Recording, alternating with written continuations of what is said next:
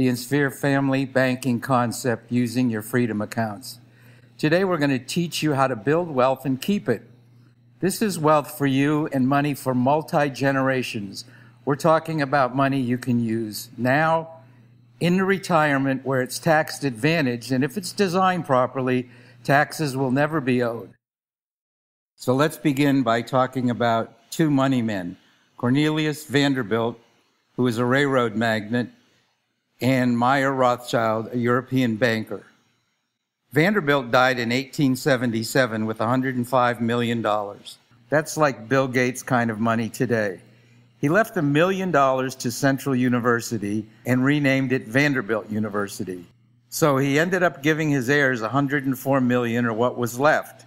In less than 100 years later, there were no Vanderbilt millionaires, and the majority of the money was gone.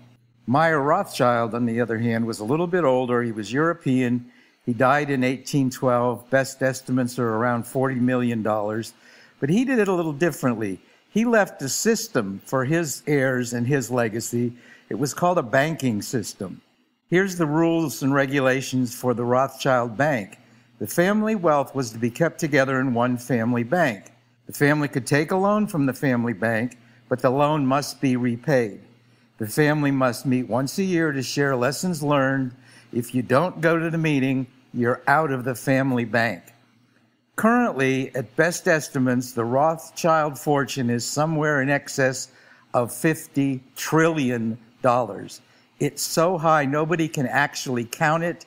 These are the people that fund the majority of the United States Federal Reserve.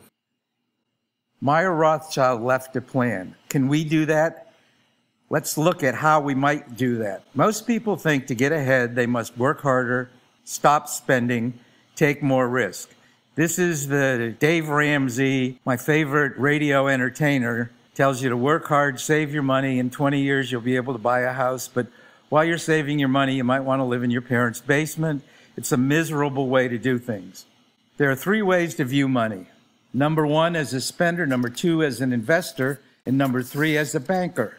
Let's look at the spender. Spender views money as a way to buy stuff. Every purchase costs interest. The borrower pays up, the cash buyer gives up that interest, and the interest itself never builds up.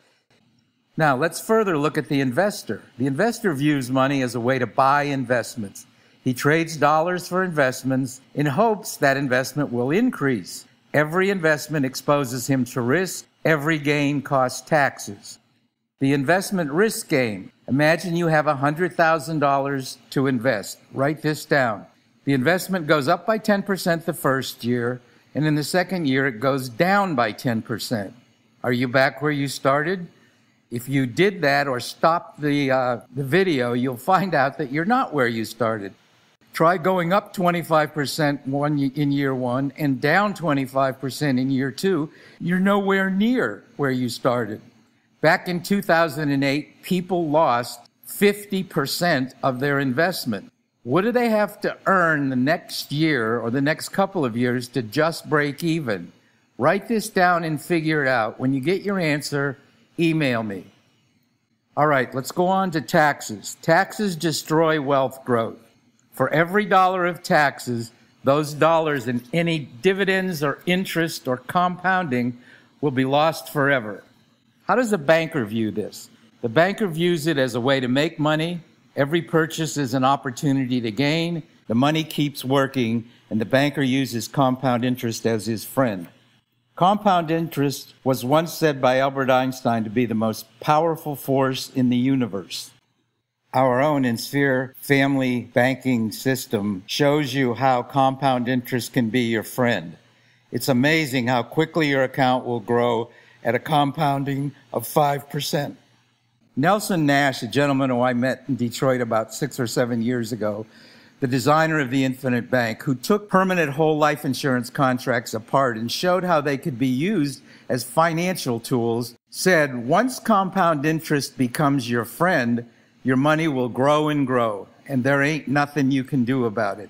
You can throw a paid-up policy in the drawer, and believe it or not, it's going to keep growing, dividends are going to be paid, and that paid up death benefit will keep growing even if it's just sitting in your drawer at home.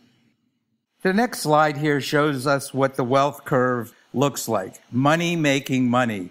Or if you've ever heard that scenario of getting a checkerboard, putting a penny on, and then doubling it every space till you complete the checkerboard, do you have any idea how much money you'll end up with if you actually did that? Number one, you wouldn't have the money to complete the last 2/3 of it, probably. But it's tens of millions of dollars. Look up a penny and double it every square on a checkerboard and find out how much money that really becomes.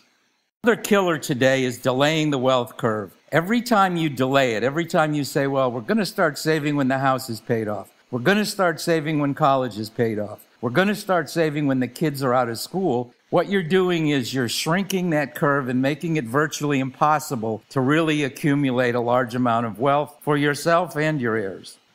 Where do we put our money? We put our money in the stock market. Those of you that were around in '87 know exactly what happened. 2000, 2001, big declines in the stock market. 2008, we had clients who had $100,000 in a 529. When they needed the money, they only had 60. Is it safe? Is it gambling? Actually, that's up to you.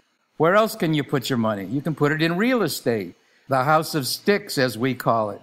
I have many clients who are attempting to make money flipping houses. In every scenario in the Pittsburgh area I look at, they never put into their projections, what if the house isn't rented for 1/3 of the time, 20% of the time, 25% of the time?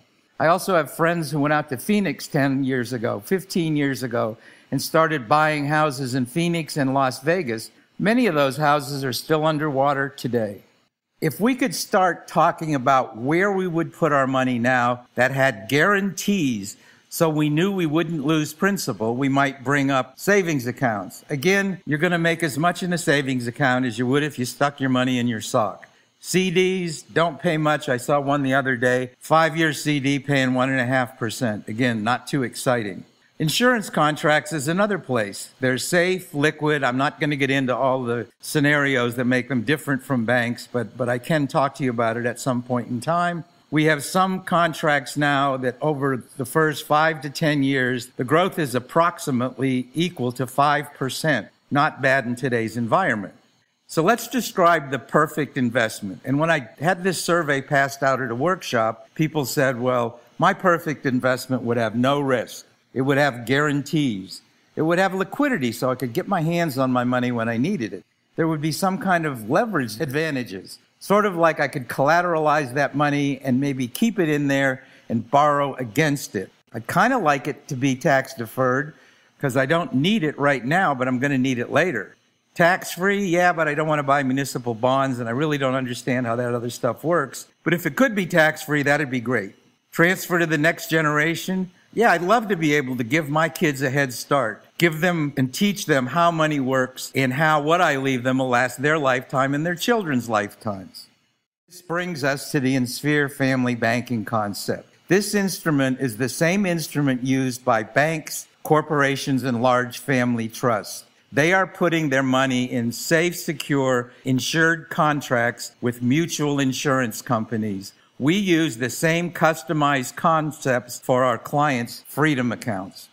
We customize your freedom accounts to help you pay for and finance college expenses, large family purchases, other family expenses like an automobile. Every so often they wear out and you have to buy new ones.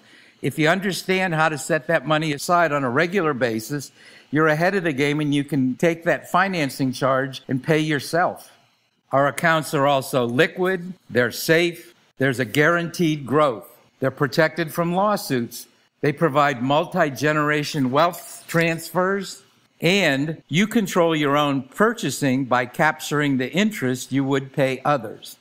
Any additional benefits from the Ensphere family banking concept are you have guaranteed access to your money. There are no surrender charges. You don't have to wait to get the money. We have clients who have it wire transferred in 48 hours. If you were to become disabled and you can't complete your banking concept, the insurance company will make the deposits for you. It can be used as a health savings account. It can also be used, as I mentioned before, a college planning tool. You can use it to coordinate retirement programs and your Social Security. It provides a tax-free death benefit when you die, not when the term insurance runs out, and certainly not when your employee benefit plans runs out. It also offers estate planning ideas for generation wealth, tax never growth, debt management and debt consolidation, and funding businesses. I hope I've given you a few things to think about. Please go to the website, www.enspheremg.com. Have some fun with that website. Actually watch and read what's on that website. Sign up for the free insider tips. And when you're ready to come and see us and see how you can begin managing your own future, drop us an email and we'll get you in, no obligation, to explain in detail how this concept of Ensphere family banking might work for you and your family. Begin managing your own future. Talk to you again soon. Bye now.